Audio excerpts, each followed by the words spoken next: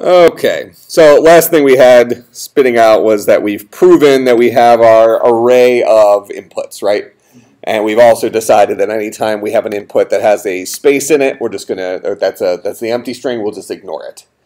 All right, so that's kind of the scoop with that. Okay, so now we want to start processing our input. Now, what we can do if we actually want to see the shunting yard algorithm, which might be interesting for us, we might decide to make it step through, one step at a time.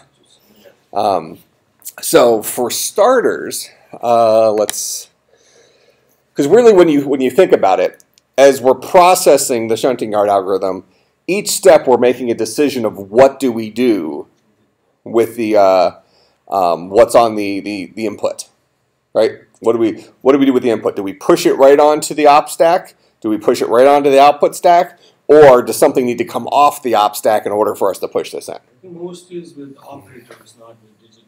Just push it to the So what I want to do then is I want to create visual 3 stacks for us to add stuff to. All right, so we can kind of see those things get added. And it might end up being a little bit quirky getting this to work, but we'll figure it out. So I'm trying to take this a little bit farther than you did in your assignment, just to kind of have some fun with it. All right, so what I'll do here is in my interface here, it goes this route. All right, so this is going to be our answer. Our final answer is going to be here. But down here, we still have our vertical linear layout. What I'm going to do is I'm going to put a horizontal linear layout in there.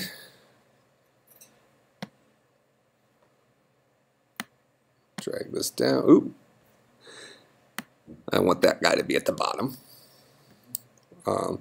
So that's my horizontal linear layout. And I'm going to make it take up the rest of the space there. Then what I'm going to do is I'm going to throw some vertical linear layouts in there. So there's 1, there's 2, there's 3. All right, and then I need to fix these guys up so they actually are sitting in the right place.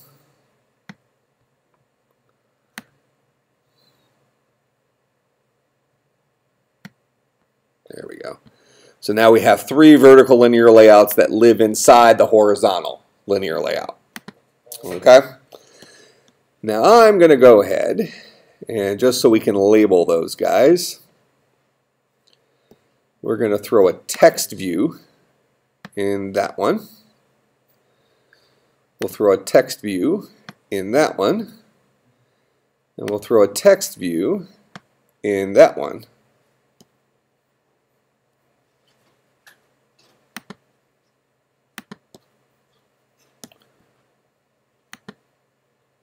Okay, now we need to go ahead and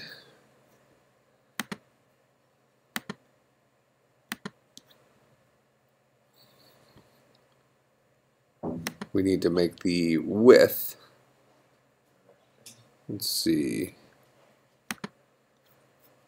we're going to make the width of that guy wrap content, the width of this guy wrap content, and the width of this guy wrap content.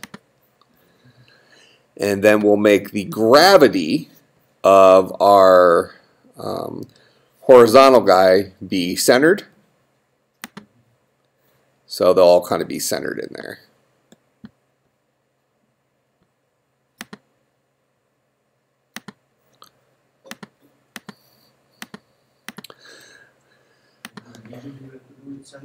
Huh?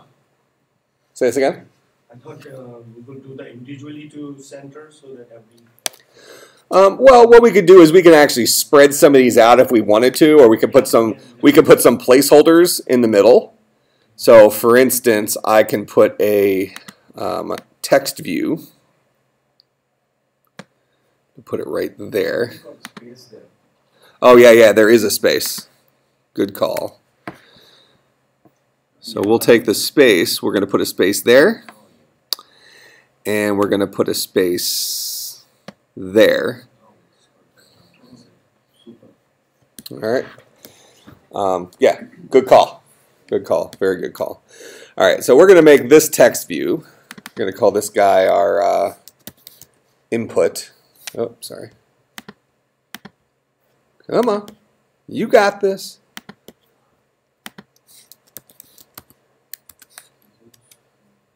Actually, let's call this guy input Q. We're going to call this guy our op Q. And we'll call this guy our output Q. And let's make the text a little bit bigger on these guys. So let's make that maybe 24.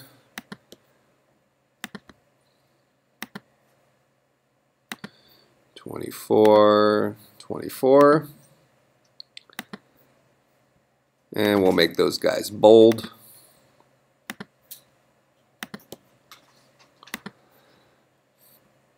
All right. So those are our things. Now, what I'm going to do is this guy here is a vertical linear layout. I'm going to throw another vertical linear layout inside of that to actually hold the contents, because we're going to have to keep refilling it as we change it. So you'll kind of see some strategies for doing this stuff. So I'm going to go ahead and down here, here's my vertical linear layout. I'm going to drag this guy in here. Okay? And I'm going to name this guy. We're going to call him the input Q. Let's call it input Q layout. That'll kind of remind me what it is. All right. And we'll do the same thing for the other guys. So we're going to put another vertical one here. Okay, and that guy is our op Q layout.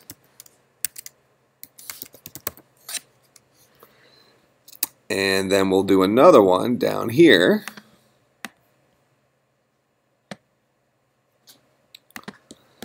And that's going to be our output Q layout. Now, all three of those layouts are vertical linear layouts. Okay. Now, one thing we might run into is we might have a situation where we have too many things in our queue, we can't see it. So I'm actually going to put all of that inside of a scroll view. So all of it will scroll. So I'm going to throw my scroll view right here. And then I'm going to throw, oops,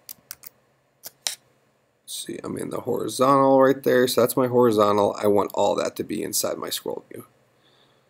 So where's my scroll view? Scroll view there. I can get rid of that guy there, and then we can move this whole thing in there. There we go. And then we make the scroll view row. Height is match parent.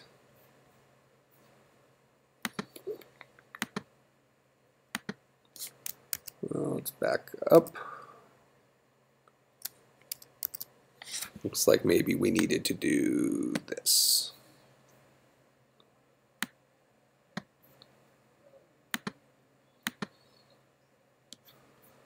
That's my scroll view.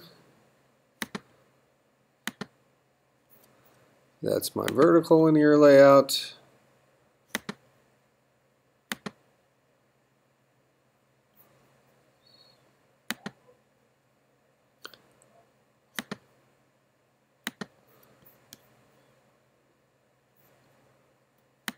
Wonder why I did that.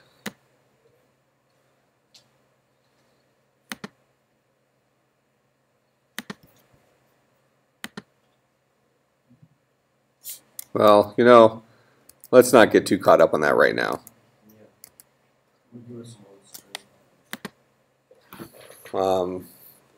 It could just be the way it's trying to lay out. I might have to go into the text and fix it, but let's not get hung up on that at this moment. So Because what will happen is eventually we'll have things that are too big and we'll have to make it scroll, and it's easy enough to put it inside of a scroll view. There's just must be a weird setting that's happening. All right, so I want to give myself programmatic access to these 3 containers. Okay, so I can do stuff to them, I can add stuff to them and that kind of stuff. All right, so what I'm going to do here is I'm actually going to create a class built around this linear layout. All right, so we're going to come in here and we're going to call this guy let's call it a visual stack. All right, so we're going to have a stack data structure, but this stack data structure is actually going to have a viewport, something we can see it, and it's going to be that layout. And that layout is already vertical. So anything we put in there will stack on top of each other. All right, so let's go ahead and create this guy. So we'll say new Java class, and we're going to call this guy a visual stack. All right. Now, visual stacks, among other things, are going to have a view associated with them. So we're going to have a linear layout. We'll call this guy the view. And we need to import that.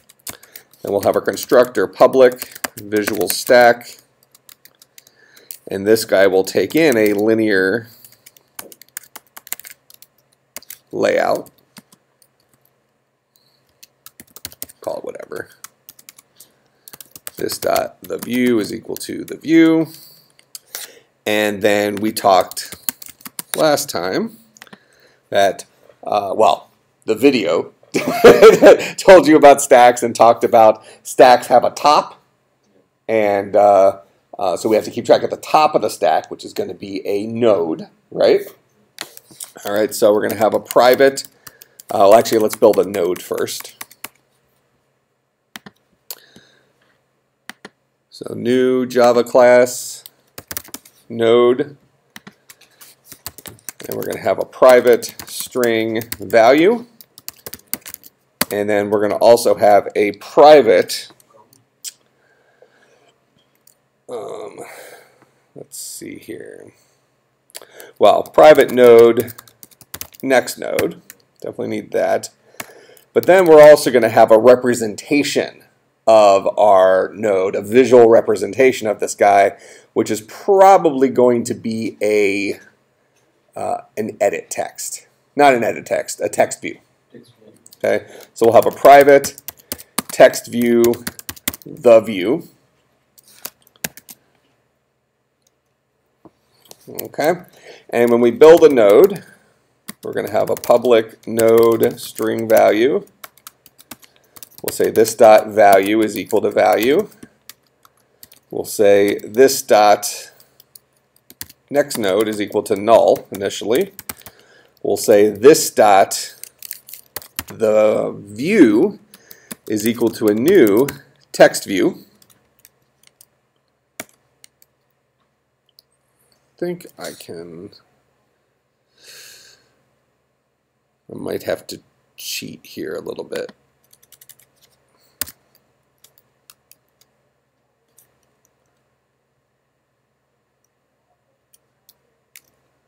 I might have to give it a context. We'll see what it lets us do here. Is it going to keep screaming about that?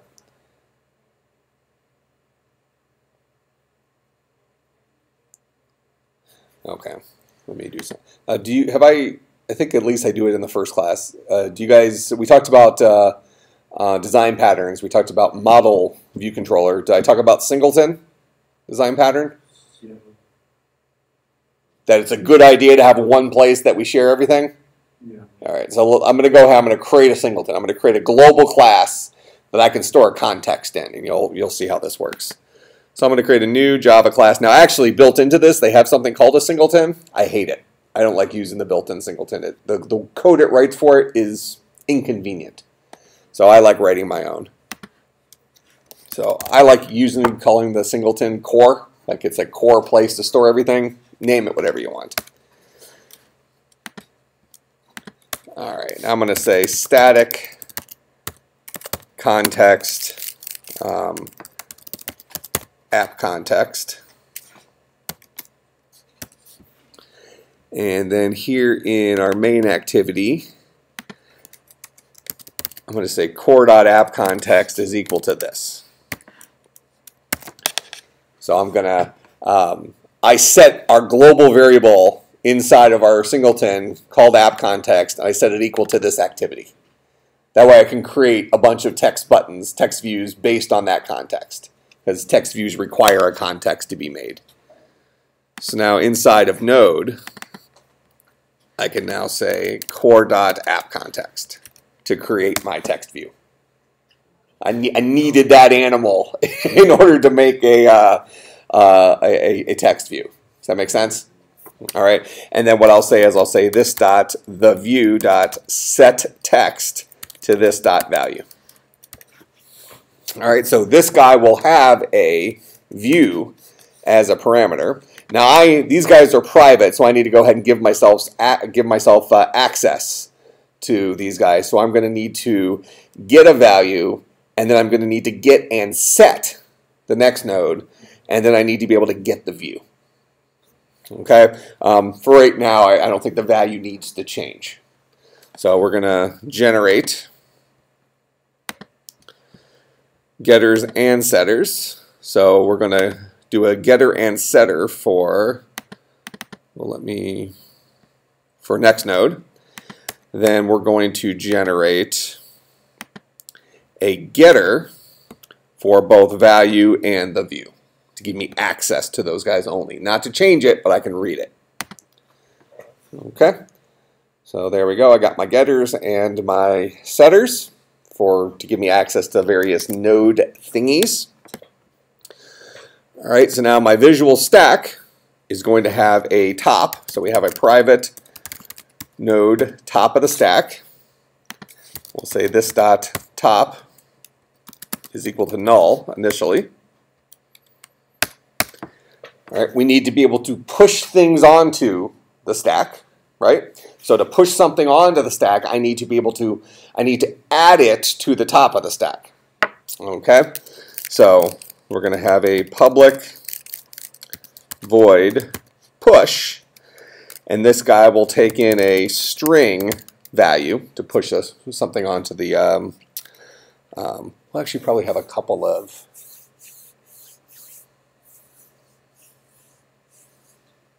Let's do it as a node. That way we don't have to write multiple versions of this. So I'll push a node in onto the stack, and what we're going to do is we have this new node, and this guy's going to become the new top of the stack. So we want this new node to point to the same thing that top points to. Then we want top to point to this guy. That make sense? That's how we build a stack. So we'll say n dot set next node to this dot top, and then we'll say this dot top is equal to n. That adds it to the top of the stack. Make sense? Yes. Then to pop, this removes the top of the stack and returns it. So in order to do that, we need to get the node we want to remove, which is currently top. So node, we'll call this guy node to remove, is equal to this dot top. Then if this dot top is not equal to null, as long as I'm dealing with a real thing, then I need to update this dot top. So we're going to say this dot top is equal to this dot top dot get next node. So we go ahead and preserve the current top of the stack because that's the guy we're popping off. Then we update the top of the stack to be his next node, which might be null, but it's at least not this guy anymore. And then we're free to return this guy, and he's no longer part of the stack. So then we'll return node to remove. Make sense? All right. And then lastly, and this isn't actually technically part of the stack data structure, but there's a function called peek, which is often seen in stack implementations, and it gives us the convenience of just peeking at the top of the stack. So we're going to have public node peek, and this guy will just return this dot top. We're not removing it, we're not manipulating anything, we're just saying here. It's the top of the stack, and by the way, it's still the top of the stack. Okay, I didn't change the stack at all, I just gave you access to the top. Okay, and that's going to be handy for us to peek in and see what the top of the op stack is, right?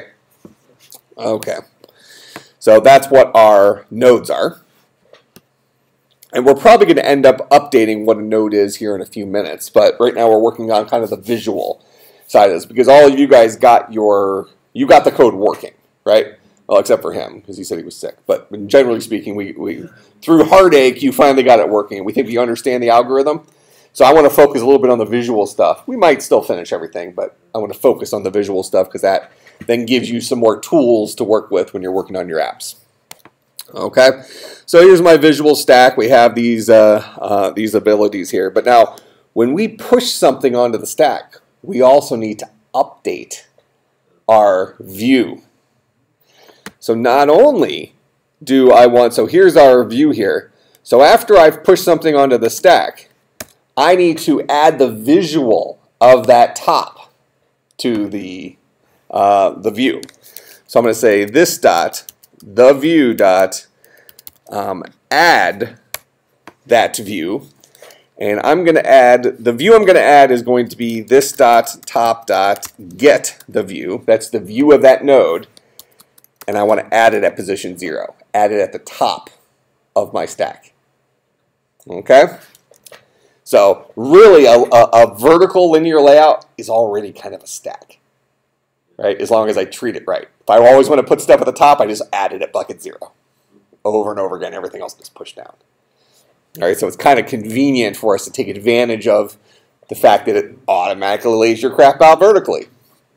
All right, now to pop something off the stack, we're removing it, and we need to say this dot the view dot remove view at index, and the index is going to be 0. So we logically moved it here, and actually, let's put that code inside there. Only remove a view at bucket 0 if there actually is a view at bucket 0. Okay? Does that make sense? Yeah. All right, and then peek isn't going to change our view of our stack at all. The stack did not change. We just get to see what's on the top of it, logically. Okay, so now that we have this, let's go ahead and spin through our list of elements and go ahead and push them onto our stack. Okay? So here's our shunting yard. So our shunting yard is going to maintain 3 visual stacks. So we're going to have a private visual stack. Let's see here. How do I want to do this?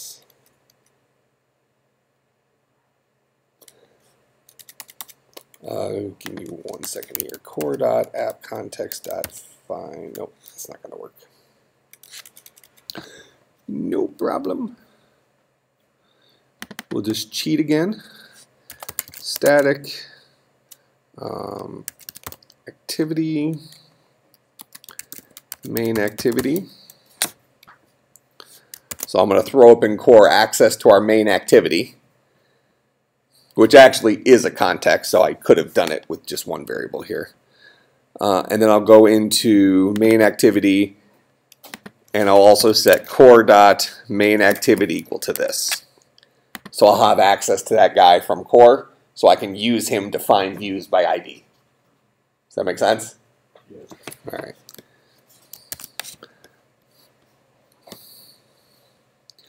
And really, from a programming perspective, this actually might be a little bit integrated, like our pieces are kind of reliant on each other. And that's actually something called coupling. So with this in mind, our shunting yard object is coupled to our interface. we've glued those guys together for convenience, but we do want to understand that because of that coupling, if we decide to break them apart, there's pieces of this that need to change. All right, it's just more of a decision, but we're going to still do it, but just be aware that that has ramifications. All right, so I'm giving myself global access to the activity so that within my visual stack, within my shunting yard, I can go ahead and create my 3 visual stacks with their respective views. All right, so we're going to have a private visual stack. We're going to have our input stack. We're going to have our private visual stack, op stack, and actually our input stack is actually a queue. So we need to be a little careful with how we add stuff to that. Then we'll say our private visual stack output stack. All right, and then we need to build those 3 guys inside of the constructor here. So we'll say this dot input queue is equal to a new visual stack, and this guy takes in a layout for this guy. And the layout I'll pass it is, we're going to pass it the linear layout version of, import that, linear layout version of core dot main activity dot find view by ID r dot ID dot what do I call it, input queue layout.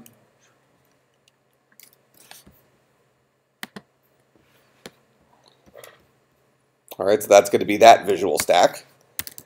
This dot op stack is going to be a new visual stack, and that guy's going to be the linear layout version of core dot main activity dot find view by ID r dot ID dot op layout.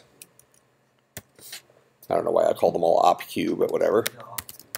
This dot output stack is equal to a new visual stack, linear layout core main activity dot find view by ID r dot ID dot what's this one, output queue layout. All right, so are you following the reason why I put that activity, the main activity, up inside of core? Yeah. So that it gives me the ability to find the views in here, because this dude is just a normal plain Jane Java class. He doesn't know how to find views, right? So I needed that tool, right? So we left the back door of Home Depot open so that we can zip in and grab the couple of tools that we needed here. All right, and I like doing this, and I like kind of evolving programs live in class like this, because you can see that programming can be fun, right? I mean, this is fun, isn't it? Yeah, sure. But I mean, it is fun to kind of sit here and build this out and see it come together, and you feel like, oh, well, so this isn't that bad, right? Yeah, very interesting. Yeah. So I mean, I want you guys to be able to appreciate that you guys will be able to do this kind of stuff. I mean, it's just going to take practice. It doesn't look so soon, but yeah. Oh, I mean, maybe in a week or two. So I have a question. Okay. Can we use this stuff what we are learning now in our capstone? I don't see why not. Because instead of doing something like, I have few guys who are into capstone right now. Mm-hmm. They are doing some application. In my opinion, I would say they are doing something which is very silly. Yeah. Yeah. Most of them are unable to do, and tomorrow they have their presentation. It's incomplete. Okay. And they don't understand what they have done. So instead, I guess this is something which is very interesting and it's useful To create an app. So Yeah. this would be my approach to that. If you're interested in doing something more software based, like creating a tool or something like that, which would be a little bit, an issue we have right now, and kind of what you're saying here is if you had come, so your second year MSIT right now? What? Okay. If you had just started the program here now, you probably would have done the MSCS. Is that a true statement? You probably would have done our Masters in Computer Science rather than Masters in IT, because it's more, you find the programming stuff interesting, right? So we kind of have this weird overlap right now where there's some students that are too far into our Masters of IT for it to make sense to go back and start over, right? But I think we have some leeway where if you, so you'll want to do this. You probably want to talk to Dr. Locklear first and say, hey, I've enjoyed the stuff that I've been doing with the Android stuff in 537, and I'd like to maybe do something related to that in the capstone. I know that's a little bit like maybe non-traditional for the IT capstone, but if you wanted to check with him before maybe you make sure he was okay with that and get his okay, and then approach Professor Hoppy about it. Just make sure he's okay with it. If they decide that Professor Hoppy wants to focus on the more IT projects, then I can just mentor you guys for the programming projects, and I'm fine with that.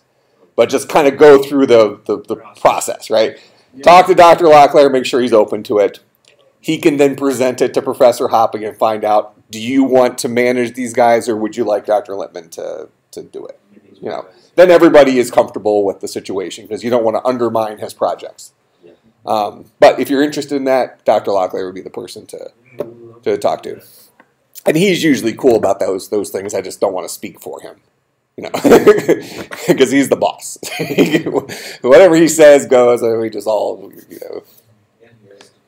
Yeah. But he's usually good about that stuff. So as long as you seem serious about it and you want to do something interesting, and we can just connect it to the IT capstone in some way, it's a utility tool for doing network something or something like that, it could probably work out.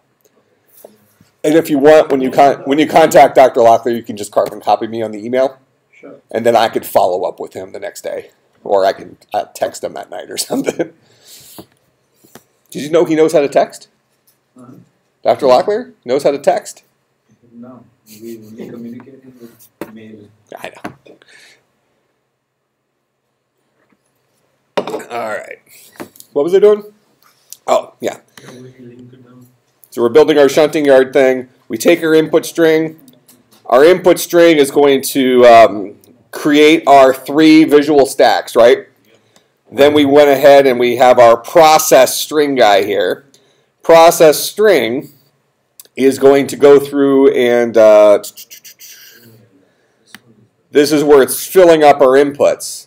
So after we have that, we want to go ahead and we want to add all those things to our input stack. All right? But we actually need to add them backwards because our input stack is actually a queue. Right? So this array here, inputs, is we need to go through that from backwards to the forwards, skipping empty strings because those were false positives. And then we can push them onto our stack. That make sense? So we'll go ahead and we'll say add to input queue. So for int I is equal to this dot inputs dot length -1. All right, so last legal bucket of that. Keep going as long as I is greater than or equal to 0. I minus minus. If this dot inputs at bucket I dot length is greater than 0, it's not the empty string, okay, then we'll do something with it. Okay, and what are we going to do with it? We're going to push a new node. So we'll say this dot input queue dot push new node, and our node class takes a value as a parameter. Inputs at bucket I think it just takes a string value, right? Yep, constructor of that takes in a string value, and then it creates the string, sets up the next node, instantiates a view for that guy, and sets that guy's text to that. Okay. I'm lost. Okay, so this guy will go through our input array backwards, pushing each non-empty string element onto our input queue, which makes our input stack act like a queue, right? Because we're going to feed off the front of it. So we'll be popping stuff off, but we added them in reverse. That way it functions as a queue, even though we're doing it as a stack. All right, and then we don't need this guy anymore, so let's get rid of that.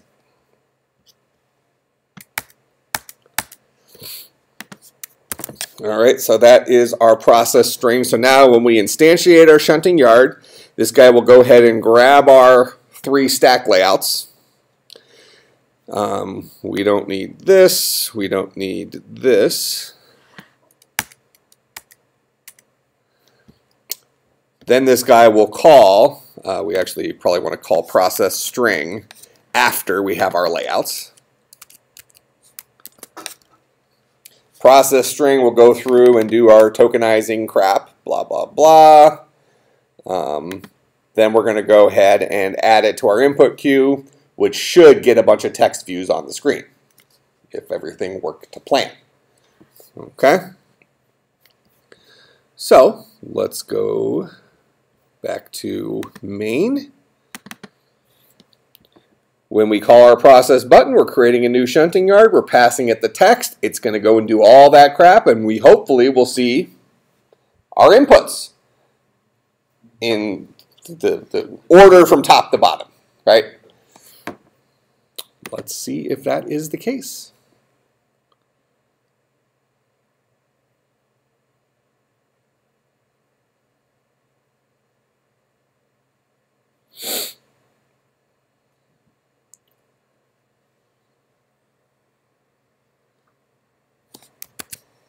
Oh, sorry. So let's do 123 plus 42 times 8. Then we'll click process. 123 plus 42 times 8. Legit? Okay. Now, just to make sure things are working the way we want it to work, let's kind of mechanically exercise this a little bit. Let's pop a value off our input queue and push it onto our op queue. Then let's pop a value off of our input queue and push it onto our output queue. Let's make sure that things move around. Make sense? So come back in here. Go into, since right now we're doing that inside of shunting yard. After we've gone ahead and pushed everything onto our input queue, let's go ahead and say this dot output stack dot push this dot input queue dot pop, this dot op stack dot push, this dot input queue dot pop. So pop a couple things off our input queue, toss them into our other guys just to make sure the interface moves around the way we want it to move around. All right.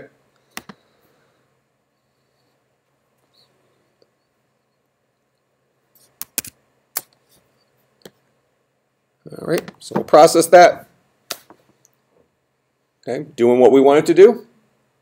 All right. Okay, now let's leave it. I would like that text to be a little bit bigger, but let's see, is that? I think there's just a text size attribute. Let's not screw with it. I don't want to waste any time on that. We'll make it bigger later. Okay, so we'll take those last couple of things out since now we know we can do that stuff. Okay. Now what we want to do is that guy's going to process the string and fill our input queue. In fact, maybe instead of calling process string, maybe we call this guy fill input queue. That's really what that guy does, right? He fills our input queue. So we'll change the name of it here, be a little bit more modular. That's all that guy will do. He parses out the string with our tokenizer and stuffs the stuff into our input queue. Okay, and our input queue is actually an instance of a visual stack, which is a stack data structure with an interface. That make sense? All right. So now, what we want to do is we want to give ourselves a next button. And when we hit the next button, it'll read the next token from our input stack and then do the right thing with it. So we should be able to say what should happen next. And when we hit next, we should see it happen. That make sense? Okay. So we're going to, this is exciting? It is so interesting. So, all right. Yeah, other ways in the Eclipse or something, you will see it, but you will not see it like. Yeah, that's why I like doing Android in here. I've actually started doing Android in the 535 class now, earlier. Like as soon as they don't seem like they're just scared to death. With this we get It's interface to how to create these boxes and how to program them. Yep. What was I doing? Oh, we're going to put a button, right? Let's see. We're going to make this. All right. So let's go ahead and maybe put that button below this text view, but above the horizontal guy. So that's our output dude. So we'll put it right there. And we'll have this guy, we don't need to name him anything different. We'll have this guy say next step. Ruh-roh, that was weird. Next step. Okay. And then we need to create a function for that guy inside of our main activity. So we'll say public void next step button pressed UV. All right. And just so we are confident this thing is, well, I think we'll know it works. So what's this guy going to do? He's going to talk to our shunting yard. So this shunting yard right now, his scope is local to this dude right here. What we want it to be is we want it to be a global variable. So we're going to make this guy private shunting yard sy. And then we'll say this dot sy is equal to the new shunting yard. That way we now have access to it in here. Okay? So when we say next step, we're going to tell our shunting yard to take the next step. So what do we mean to take the next step? We mean look at the next value on our on the input stack, and so look at the top of it and decide what do I do with it. That's right. Yep. So let's go and write that. So we'll go into shunting yard, and we're going to write, this guy's going to be public because we need to be able to call this guy, right? So let's do public void next step. Yeah, let's leave it like that. Ooh, nailed it. All right, so public void next step. So this guy's going to check the top of the input queue and make sure there's something there. Okay, so do we have more work to do before we actually do the math? If this dot input queue, which is a visual stack, dot peak is not equal to null. If it's something other than null, we have more work to do, right? Else, time to do the math. That make sense? All right, but we're going to work with just the top part for right now. We'll be in there for a little bit. All right, so we're going to look at that top value. Let's go ahead and we have access to the top value, but let's just give ourselves a local variable. So we'll have a node temp, is equal to this dot input q dot peak. So we haven't actually popped it off there. Although, you know, we could. We're going to need to pop it anyways. Yeah, we might as well pop it. Because we can always push it back on if we changed our mind. So let's just go ahead and do the pop right now. So we've removed it from the top of that stack. And now we need to decide what to do with it. Okay, so we need to identify it as either being an operator or being a non-operator. Right? An operator or a non-operator. Okay? So we need to have a list of our operators. So inside here, and actually why don't we do this inside of core? We'll teach core how to identify operators. You know what? We're not going to have to do this anyplace else in the code. It doesn't make sense to put it in core. Core is our singleton. You should only put stuff here that needs to be used in other aspects, like across multiple screens in our app. In this case, all of our none of our other classes need to check whether something is an operator. Just this one guy does. So we'll keep it inside of shunting yard. But we'll make it private, this function private, because it doesn't need to be accessed outside of this. So we're going to have a private Boolean is operator. This guy will take in a, let's see, are all of our, oh, we'll have it take in a string S. It's good enough. And we're going to have our operators. We're going to say string ops is going to be equal to plus, minus, times, divide, open, close, power. Are those all our operators? And then we will return ops dot index of s not equal to -1. So if it's not equal to -1, that guy is an operator. So index of searches this string ops, so the string that looks like this, for this string s, and it returns either the position where that string begins or a -1 if it was not found. So this guy will boil down to true if it was found, if it's something other than -1, and false otherwise. Make sense?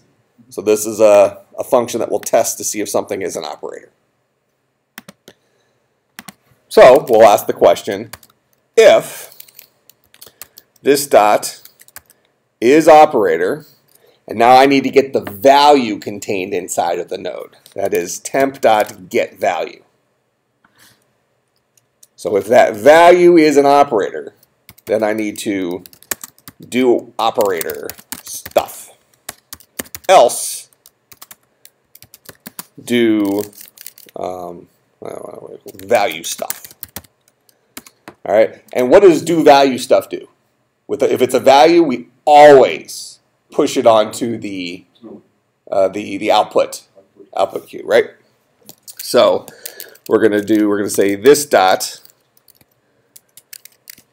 what we call it, output stack dot push temp. That's what happens if it's a value. Now, if it's an operator, well, I called it output stack. Yeah. So we're just kind of using those words interchangeably. Yeah. Is a value, just push it out. Who? I said if it is a value, just push it out. Yep, if it's a value, push it to the output. If it's an operator, we need to check to see if we're allowed to put it into our op stack.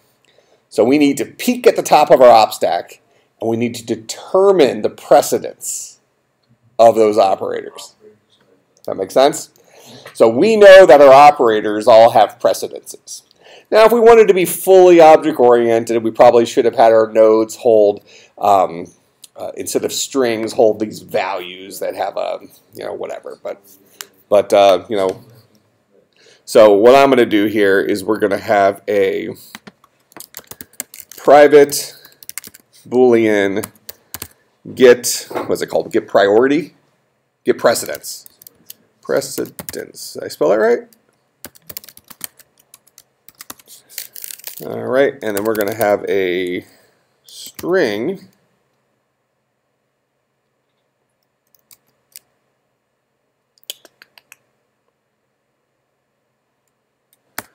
what's it called?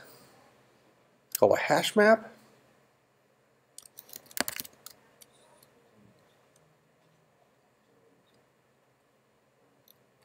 Yeah, I think it's called a hash map.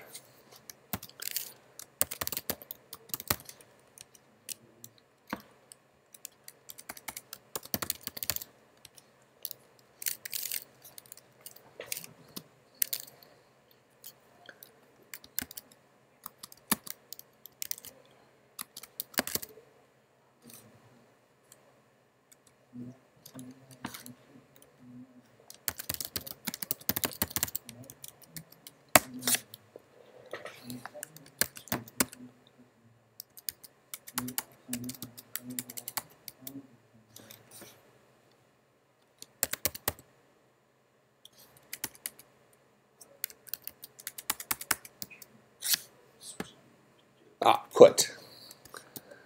So we're going to put the key plus sign.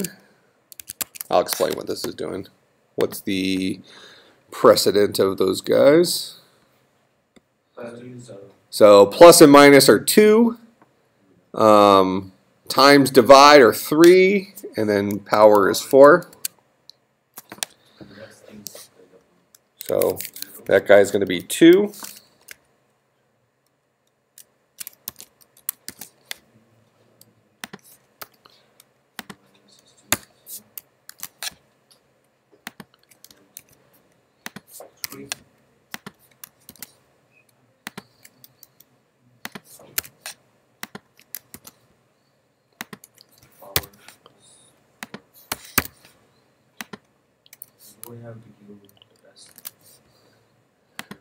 Yeah, so depending on how we want to do this, we probably want to,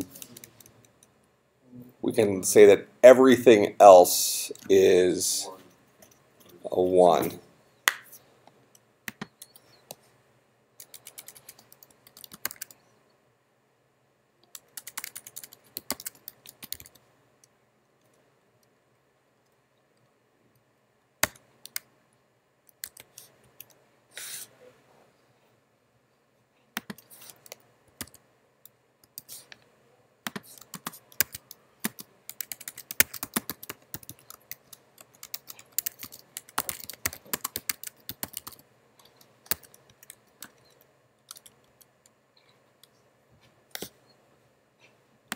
I'll be back in 2 minutes.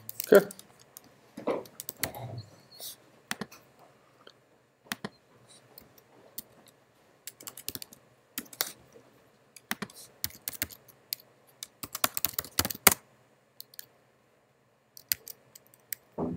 -1, that's fine. All right, so in a lot of other languages, this is something known as a dictionary. So it's just a whole bunch of name-value pairs. So I've put into this dictionary that a plus sign is a 2, a minus sign is a 2, a multiplication is a 3, divide is a 3, so on and so forth. And what it'll do is it stores those integers in there. I'm pretty sure I can put it directly as an integer like this. I don't have to actually say new integer, but we'll see.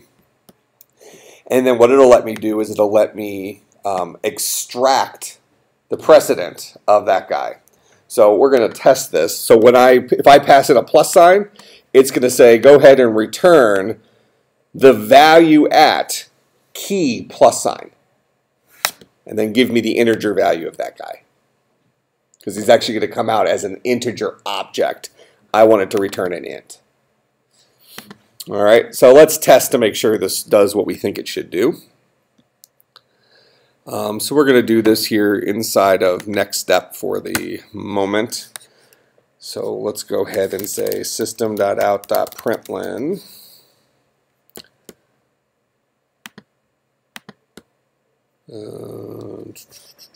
This dot get precedence plus, we'll just do this for all of them,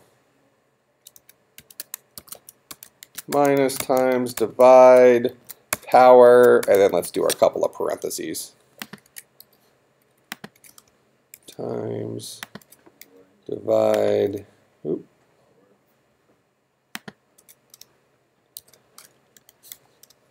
open, close. So these guys should give us a couple of negative ones, right? Okay. All right. And then we need to make sure we call next step from our main activity. When the next step button is pressed, we're going to say this dot sy dot next step. Every time that guy is pressed, let's go ahead and hook this button up for the on click. So there's our next step button. Here's the on click.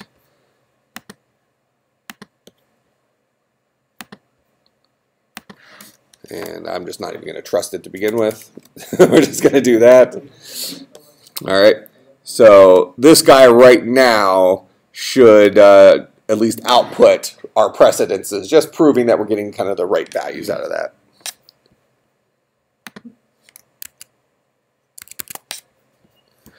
All right, 123 plus 13, doesn't matter what we do. We'll say process, that fills our stack. Next step, so 2, 2, 3, 3, 4, negative 1, negative 1. So that's grabbing our precedences for us. All right, perfect.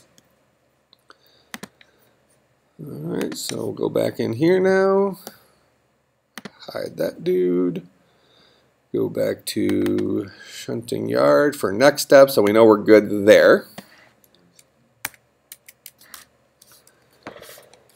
So do operator stuff. Well, the first thing we need to do is we need to get the precedence of the top operator. So if this dot opstack dot peak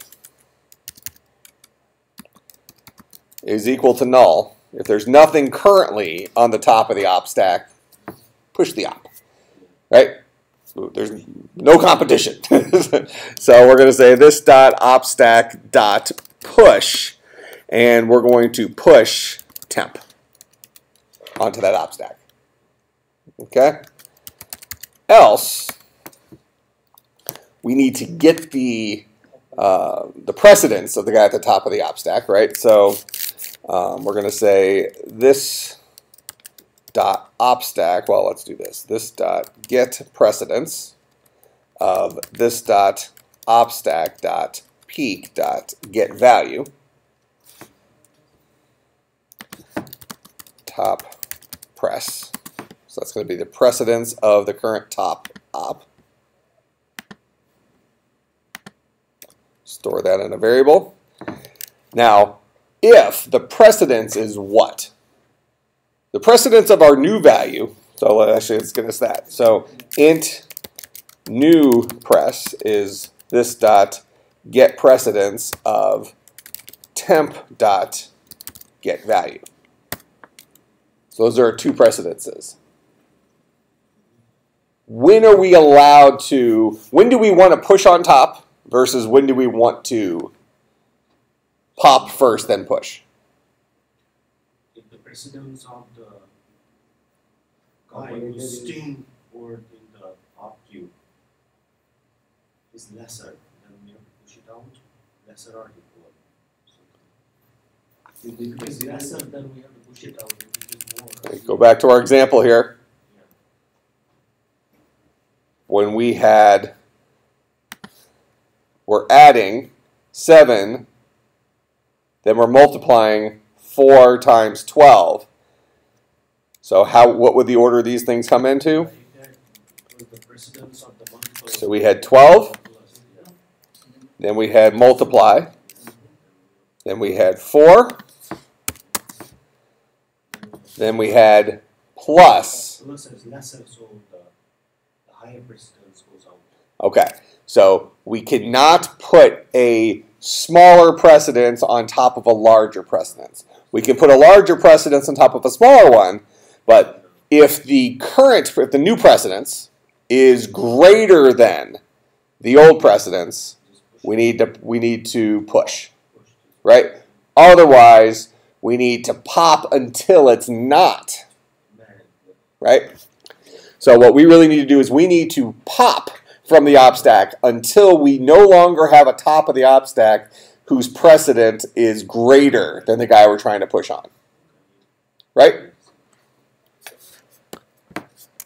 Greater than or, is it greater than or equal to? If we have multiplication and division, the multiplication should go on top of the division. So greater than or equal to, we're good. Less than, we're not good. So we need to keep popping as long as the guy on the top of the op stack is greater than the guy we're trying to add. Yeah, just greater than.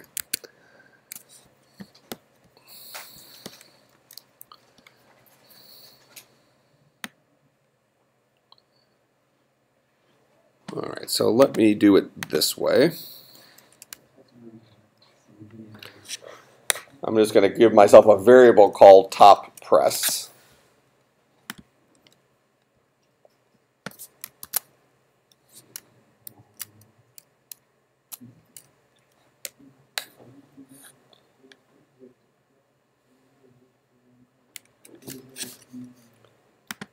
And then we're going to have a do while loop.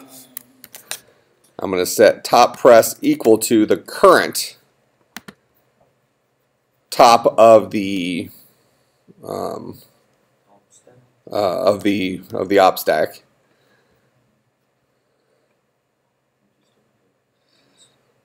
You know, we're going to write it back the other way.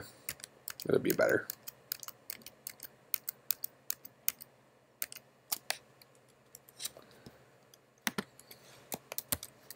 If top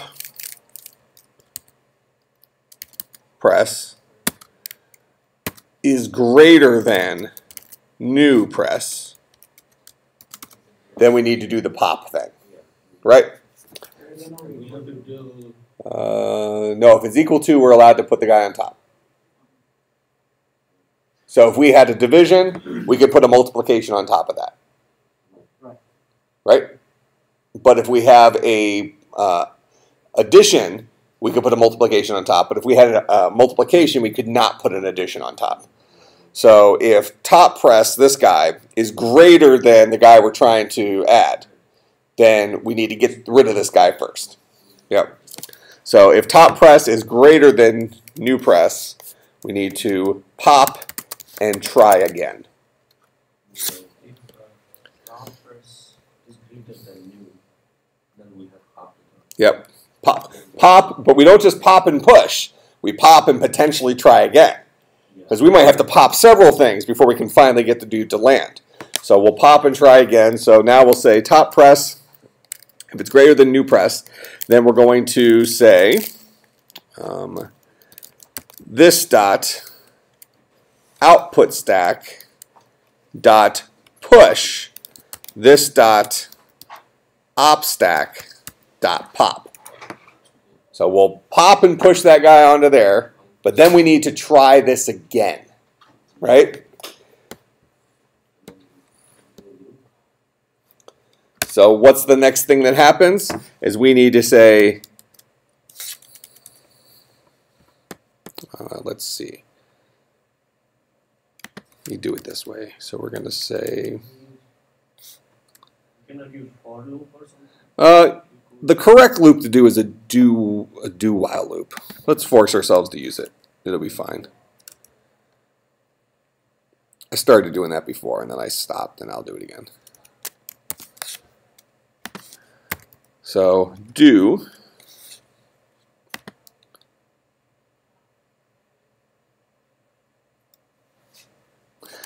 no, I still don't want to do it that way. We're going to do it as a while loop.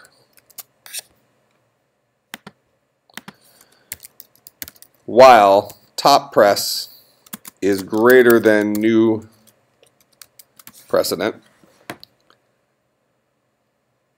we'll do our swap. Then we'll update top press. So we're going to say if this dot opstack dot peak is equal to null, break, because we're out of stuff now, else top press is equal to this line right here. So we'll get the new top precedent.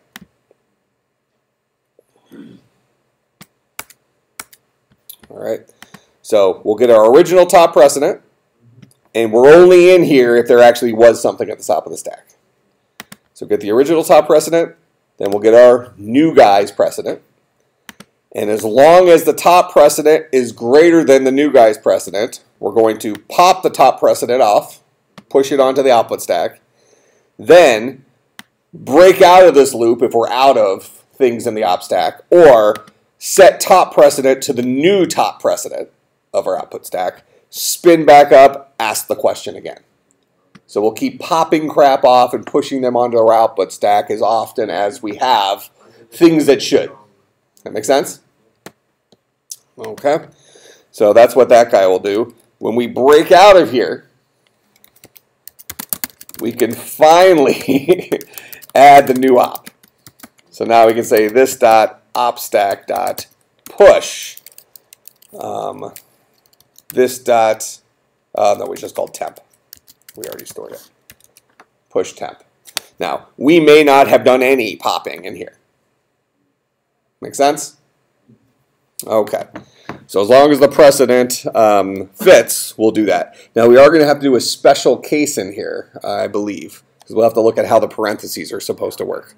Yeah, we also have to look at the power thing because that's actually right.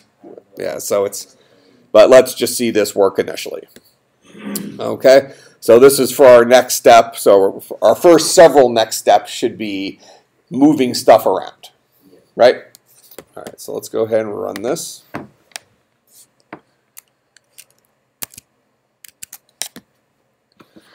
All right, so we have 123 plus 13 times 8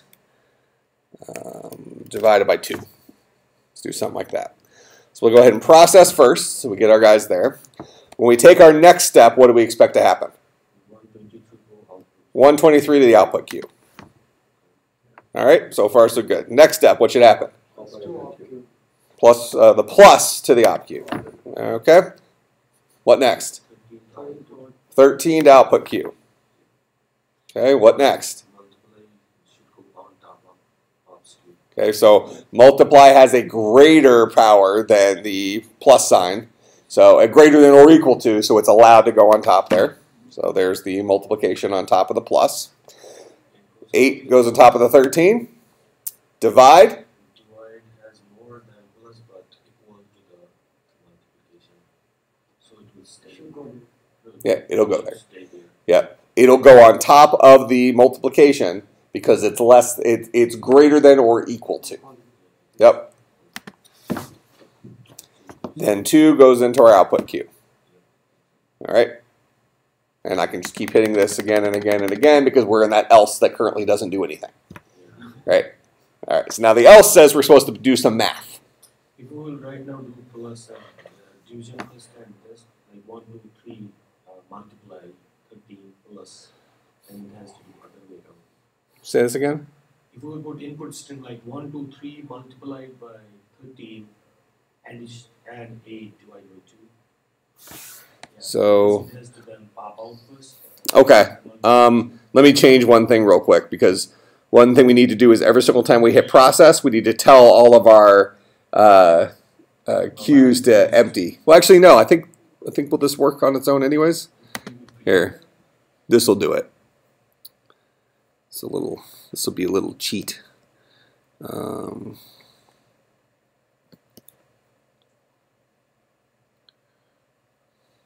visual stack. So we'll do it inside the visual stack here. We'll do this dot the view dot remove all views. So when a visual stack is first created, he'll go ahead and empty out his views in case they ever had stuff in them before. That way, when we run it multiple times, it'll we won't have values from the previous thing stuck in our stacks. All right, so here I'll process it like that. We can do a bunch of next steps. All right, now you wanted me to change this to what? Yeah, 1, 2, 3, multiply something plus addition. Yeah, same thing. Okay, so now I'm going to hit process again, which should clear out our, let me hide the keyboard here, which should clear out the stuff down here. Oh, sorry. Now it'll clear out the stuff down there. All right, so 1, 2, 3 goes over there. Okay, 13 goes over there. Now, the plus should not be able to go on top of the multiply. So we should see the multiply come off and go onto the output queue, and then the plus go onto the op queue. Make sense? All right. Then there's our 8, there's our divide, there's our 2. Okay. So far so good? All right. So now let's get this math working. Then we'll deal with the parentheses, those couple of special cases, right? All right. So now let's go ahead and process our output queue. We're inside of the else. We should do some mathy stuff, right? All right, so how do we process that queue? Well, we'll pop the 2 off, we'll pop the 8 off. I'm sorry, no. Actually, hold on. The next thing we should do, since we're out of output queues, we need to clear op queue. Yep. So inside that else, we need to do some extra crap.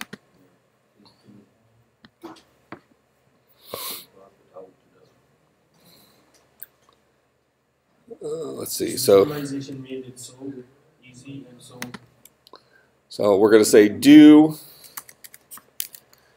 output. Let's see. Does output queue have stuff in it?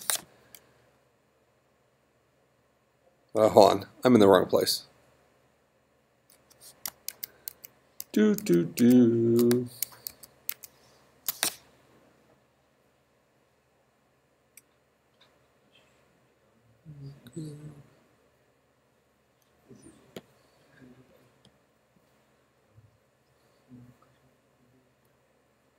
Yeah, let's do value stuff. So now here so next thing we need to do is say else if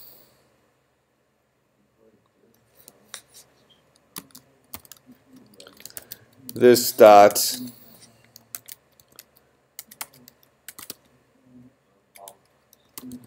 output stack dot peak not equal to null.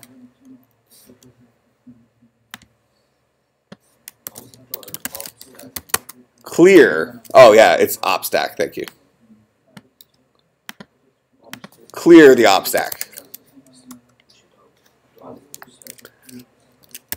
So we'll say while op stack dot peak is not equal to null, we're going to go ahead and so technically that next might do several things because it's going to clear the op stack and push it. So we'll say this dot output stack dot push this dot op stack dot pop. Then else we do this stuff. That make sense? All right, so let me run this again, and that way we'll be left with the math stuff. All right, so we'll process, take all of our steps here. Now when I hit next, it should clear the op queue. All right, now we should be doing the math stuff, right? All right, so the math stuff says to do what? It says first we're going to add, then what are we going to do? Oh, now we're going to divide. That takes 2 inputs, so we're going to say 2 divided by 8. Oh, okay, yeah. So we need to make sure that this guy is the first operator. They're there in the right order. We just need to know how the order the parameters need to come in as. So the second guy is actually the one The first guy is the divisor. The first guy is the what's the Divisor and divisor. Dividend. no dividend? Dividend and divisor. All right, 8's the dividend, 2 is the divisor. Yeah, good. Nailed it. All right. So we say we're going to add, so we're going to do some math. But then the next thing we read was some more math. So now we got to do that more math. So we're going to do math again. Then we hit this guy and we hit this guy. We do 8 divided by 2. So now we're done with that math. Then we have another math. Okay. Now, to me, as I'm walking through this is screaming recursion. Okay? Do math. I hit an operator. That means I do math. Oh, I hit another operator. What do we do when we hit an operator? We do math. That's what we do. With an operator, we do math. All right? So I'll get this guy. And then I grab my next operator, which should be something, right? And what does he do? Well, that guy's a number. So I don't do math on numbers. Okay? I use numbers for the math I'm currently doing. All right, so we need to write some do math. So here's our time to do the math. So we're going to give ourselves a little private function down here. So private int do math. Okay, and this guy's going to take in a string op as a parameter. Okay. Actually, let's think about this. Just tell it to do math. Actually, I'm not going to have it take in a string op.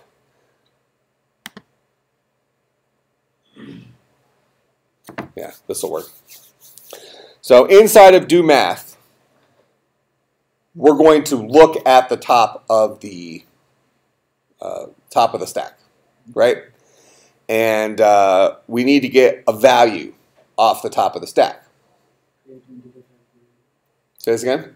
Create an integer type variable and pop it out and store it in there. Okay, yeah, okay. But only if it's not an operator. Yes. So we already have a way for checking the operator. So we're going to go ahead and we're going to just take the top of the stack off. Okay, we're going to look at the top of the stack. In fact, actually, you know what? I am going to do this as a... I am going to have that guy taking an op. Because what I'm going to do here is we're going to go ahead and we're going to say if not this dot is operator, this dot output stack dot peak dot get value. If the top of the output stack right off the bat is not an operator, that means that either they gave us an illegal string, but we're not error checking, so we're going to assume that everything they gave us is legal. That means that what they gave us must have just been a number, right? So we'll go ahead and just grab that number. We're done. So we're going to set this guy to...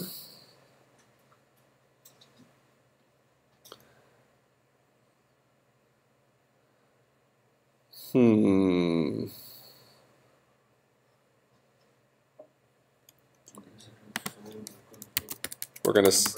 gonna give ourselves that text file. So private text view output TV.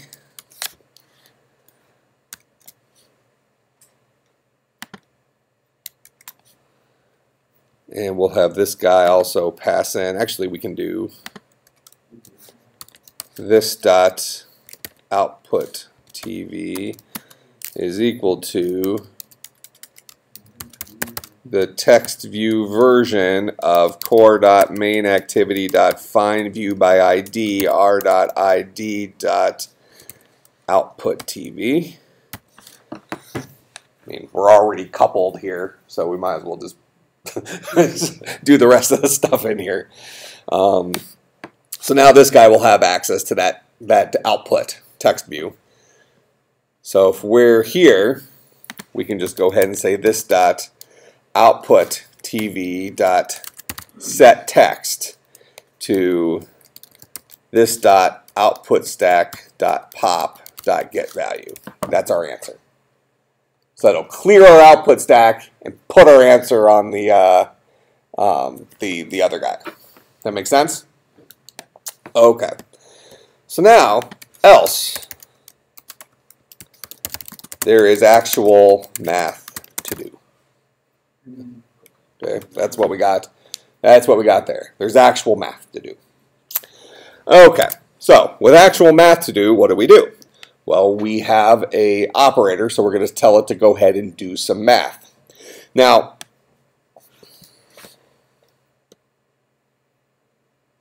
there's really two ways of doing this. We can do this using stack operations, and then always push our answer back onto the stack rather than having it return a value. Yeah, I think that's the way to do it. So we'll have it taken an op. So we're going to say this dot do math of this dot output stack dot pop dot get value.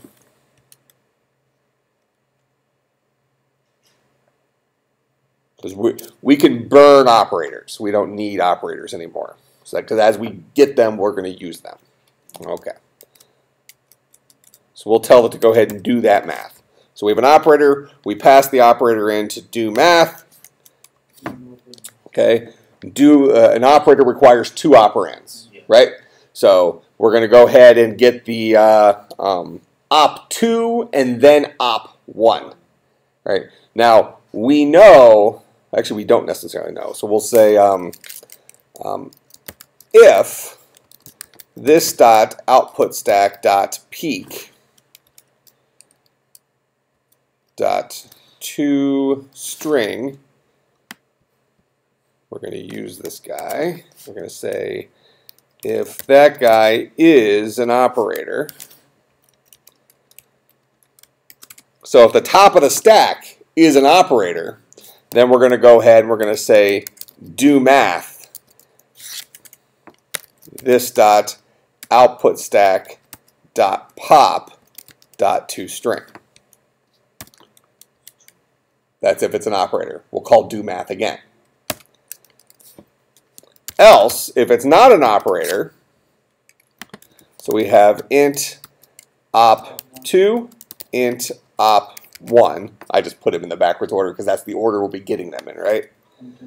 So we'll say op2 is equal to, and actually, why don't we go ahead and get these initially as nodes?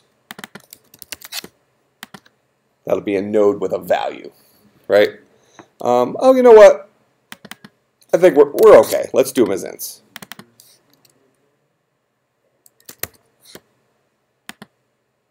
Yeah, we're okay with this. We'll get it as an int.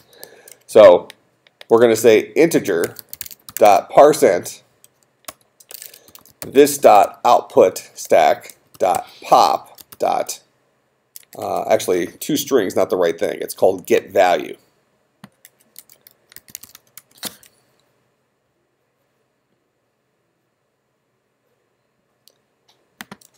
And this is get value. For some reason, I think I did a two string someplace else.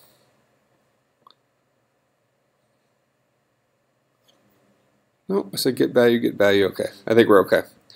So we're going to parse the integer out of the top of the output stack's get value.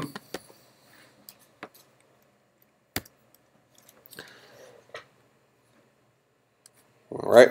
And then inside here, we need to ask about op, the second operator. So now we'll say if this dot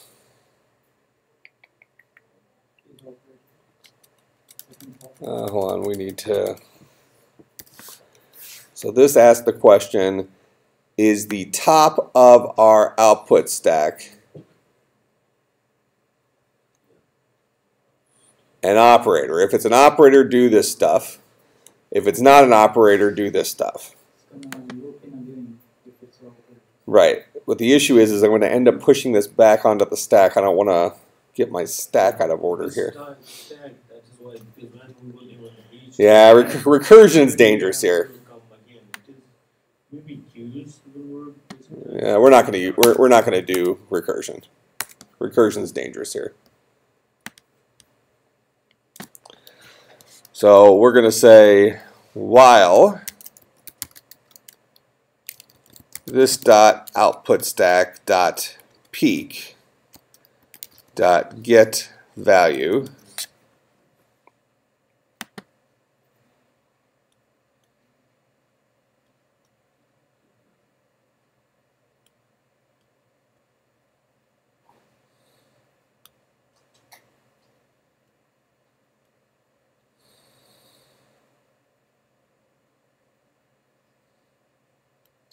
So we actually want to just keep processing the stack until the stack has one element on it.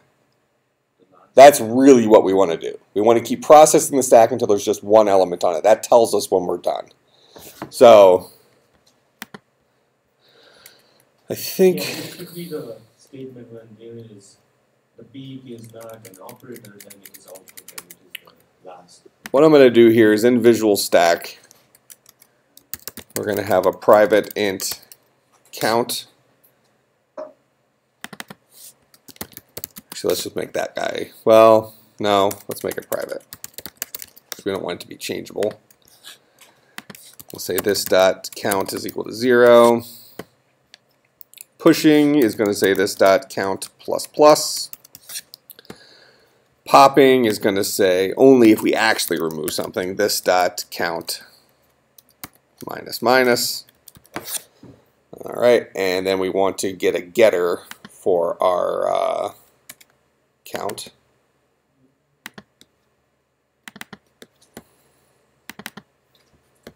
All right, so now we have our count. So then I'm back here.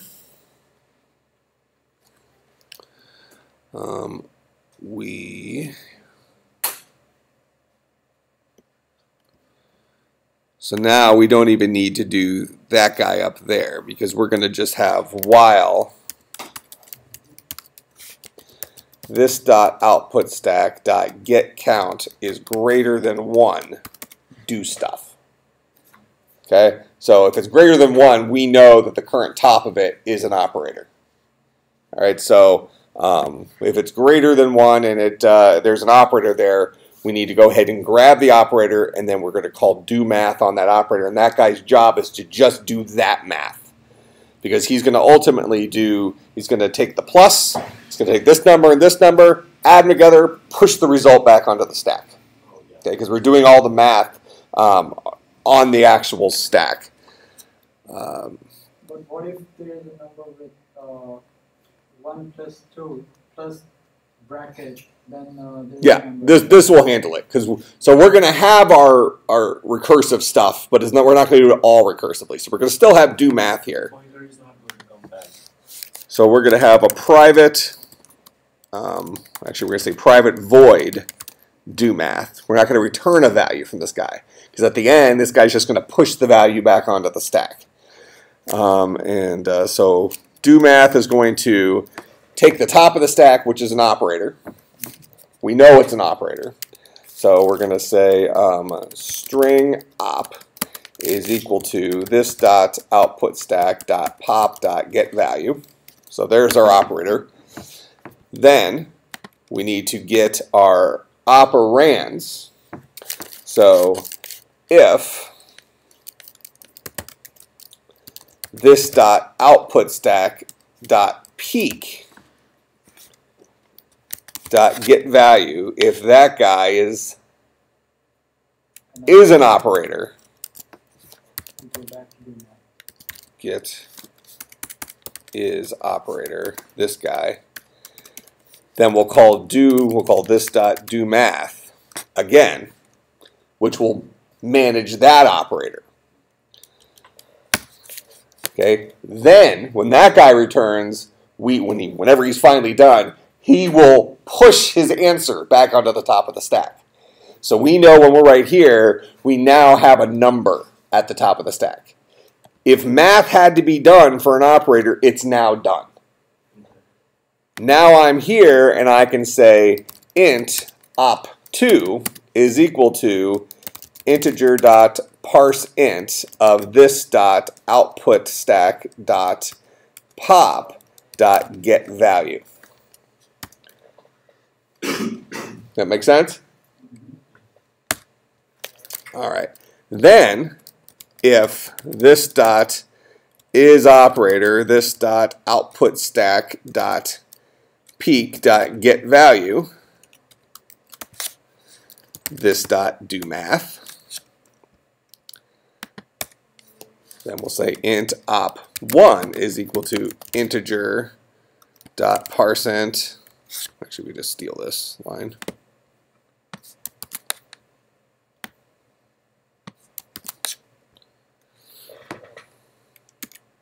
All right. Now we'll actually perform the math associated with the operand. So if op dot equals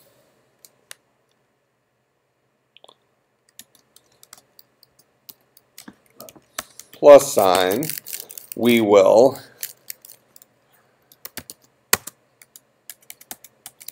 this dot output stack dot push a new node, and the new node is going to be a value, and that value is going to be the empty string plus op2 plus op1, like that. So we'll build a new node around that math.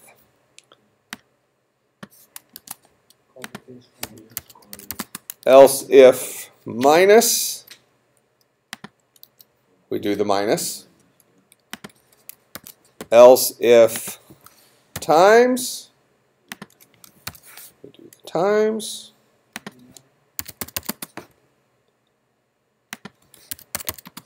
Else if divide, we do the divide. And let's see, we are handling power now. Well, we're not really handling power now, so let's not do the logic for power because we don't have the left and right stuff at this exact moment. Yep. No, plus, oh, yeah, I gotcha. Divide. There we go. And then that guy will naturally end. So right now we assume we only use plus, minus, times, divide for our algorithm. So while the output stack get count is greater than 1.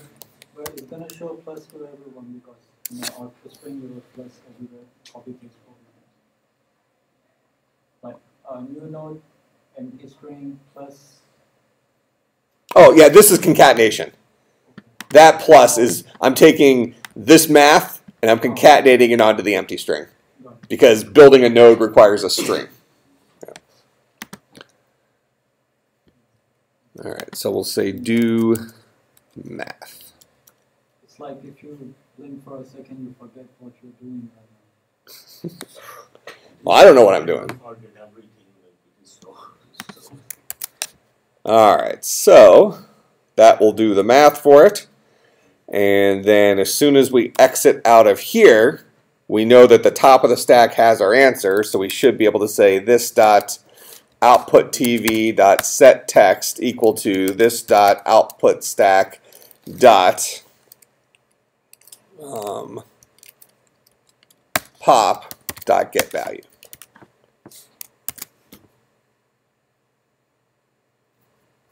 I think.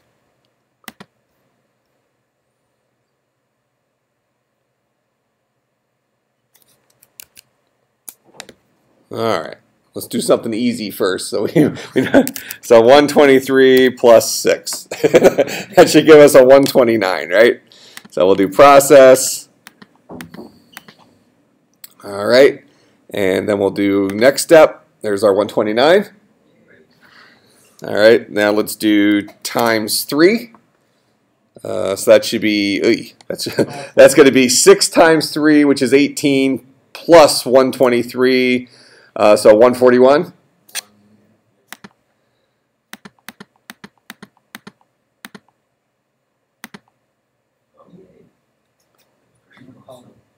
All right. Divided by 2. And this will actually give us integer division. So 141 divided by 2 is going to be, what, 70? No, it should be 18 divided by 2, 9 plus 120. Oh, you're right. 18 divided by 2 is 9, so this should be 122, 132. Yeah.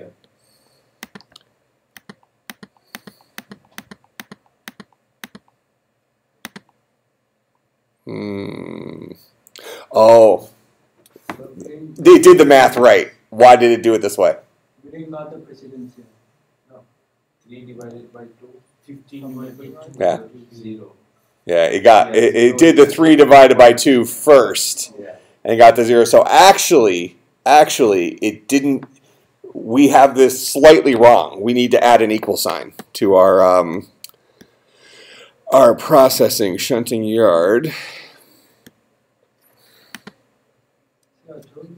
Yeah, you were right. While it's greater than or equal to, we need to pop, because that multiply and divide happened in the wrong order. Good call. I was testing you. You were the only one who got it right.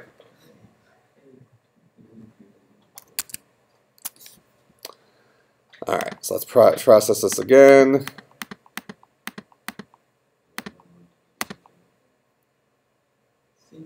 We didn't process the application again. It's running the old one, I think. Well, let's see. Okay, multiplication. There's our 3. So now we expect the multiplication to pop and the division to, so that's correct. Yeah, that's correct. So then we have the 2. Why don't we take like 2 plus 6 multiplied by 2? I think it has to go because 6 into 2 will be 12 plus 3 will be 15 by 2. Then 2 has to again get multiplied. All right, so we do math on the plus, then we do math on the divide. So that's going to be, and we do these backwards. So then we do math on the 2.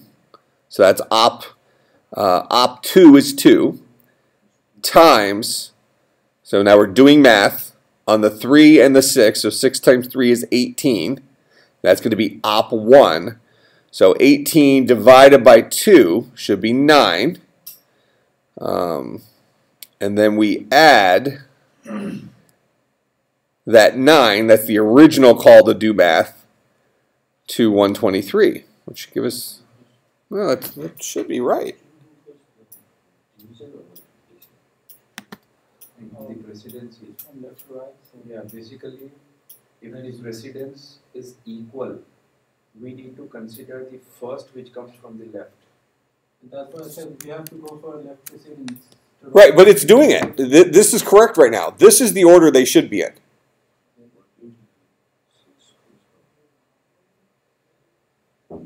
I'm adding, then I'm dividing 2, well, I'm dividing this guy by the 2, and this guy is, I'm doing the multiplication first, because that's the left, right? So 6 times 3 is 18, divided by 2, that's the correct order. That's the order that should be happening in, right? All right, so it's got to be something inside of our do math, because this looks correct. Our stack is correct there, so now it's our processing of the stack that's funky. All right, so do math, we get the top op if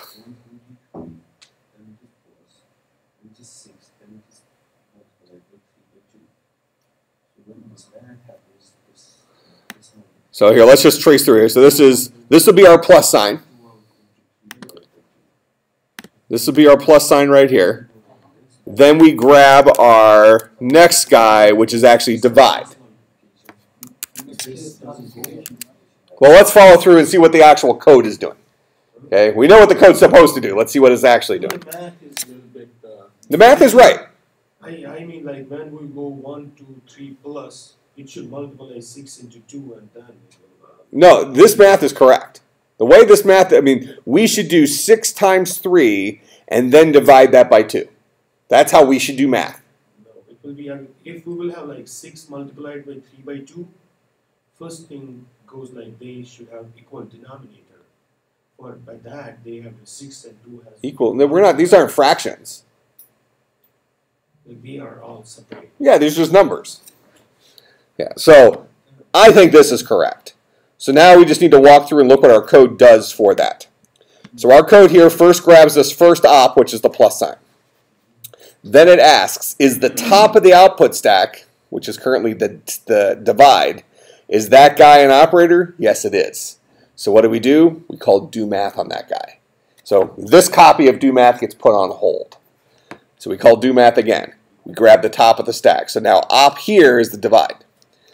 Is the top a operator? The top now is the 2. No, it's not. So we're going to set op2 equal to that 2. Then we're going to ask, so we pop that off. So now the top of the stack is this guy right here. Is that guy an operator? Yes, it is. So what do we do with operators? We call do math. So we call do math again. So this is on hold. We're up back here in do math. Op is equal to the multiplication sign. Then we ask, is the top of the stack, which is currently a 3, is that guy an operator? No. So we get op2 is a 3. Then we ask, is the top of the stack a operator? No, top of the stack right now is a 6. So we op1 is a 6. Then we do the math, so we have op, which currently is the multiplication symbol. So if op is equal to multiplication, then push on to our output stack. This might be actually where we're having problems. We are missing kind of bracket then here. So if it's multiplication, we're going to add op2 or multiply op2 by op1, giving us an 18. And then we're going to concatenate that onto the empty string, giving us the string 18. So then we'll push the string 18 back onto the top of the stack. So right now our stack looks like 18 and 123. That's what our stack should look like right this second. Then this copy of do math ends. So we pop back up, and now we're in the copy where op2 is a 2, and we're sitting right here. Op1 is now an 18. Okay, so op1 is an 18, op2 is a 2. Our op is the divide. We come down here to divide. Divide says take op2, which is 18. Oh, no. Yeah, that's right. No, it's not. It's backwards. It's 2 by 18, right? This is taking 2 and it's dividing it by 18. It actually should be 18 divided by 2.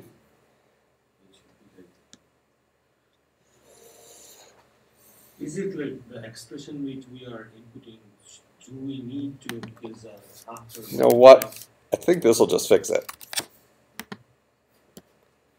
Multiplication didn't matter. Subtraction, I think, is already going to be correct. We'll double check that, but I think this will just fix it.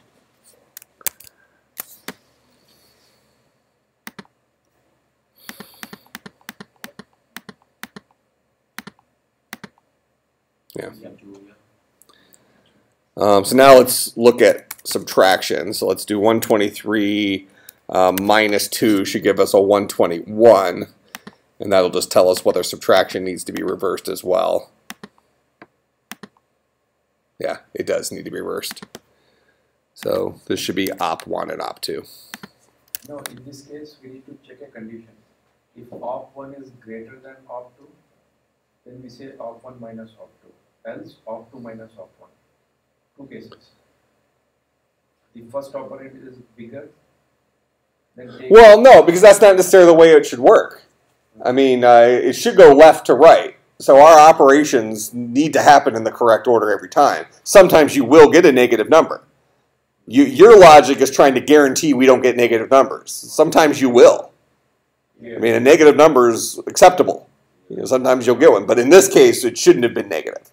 Okay. Yeah, in this case, it did it the wrong way. Process, next step, next step, next step. Next step, and there's our 121. If you do 2 minus 123. Yeah.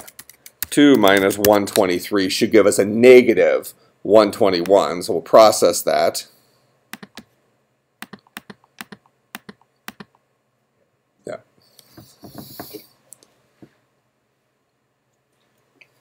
No. Okay. So we're going to call that a pretty complete app. Couple little things in there. The displays, everything is there. Huh?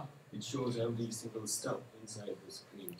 So let me do this for starters. I'm going to go ahead and I'm going to share this project on GitHub so you guys have access to it. When I'm trying to share my project on GitHub, it's saying github.exe is not working. It's Well. the same. EXE. Let's see if that happens to me. No, this is working. The moment we click on the GitHub option, it gives an error saying that git.exe is missing. You mean to import it from GitHub or to do what I just did? To check out what you did. Okay, yeah, I've seen that happen before. So I think the way to do it is this. Here, let me copy this first and I'll put this up on Slack.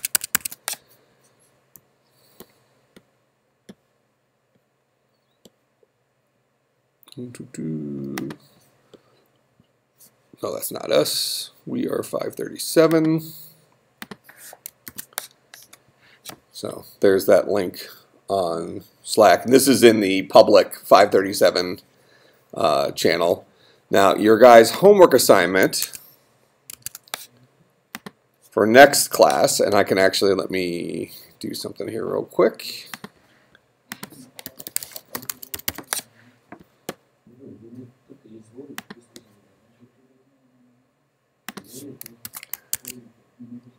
Here is the Wikipedia for binary trees. So your assignment, this next assignment, it deals with binary search trees, but a pretty simple example of a binary search tree. So a binary search tree is a nonlinear linked data structure. So it looks like a tree. All right, but the stuff is stored in order. Notice everything to the left of the two. Actually, this is a bad example. That guy's not a binary search tree.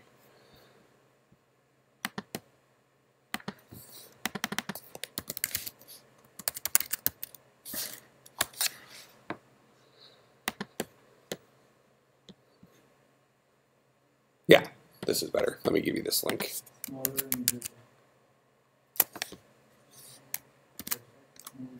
Yeah, binary search tree. So here's the root node 8. Everything to the left of that is less than or equal to 8. Everything to the right is greater than 8. So when you first start your tree, the root node was 8, let's say.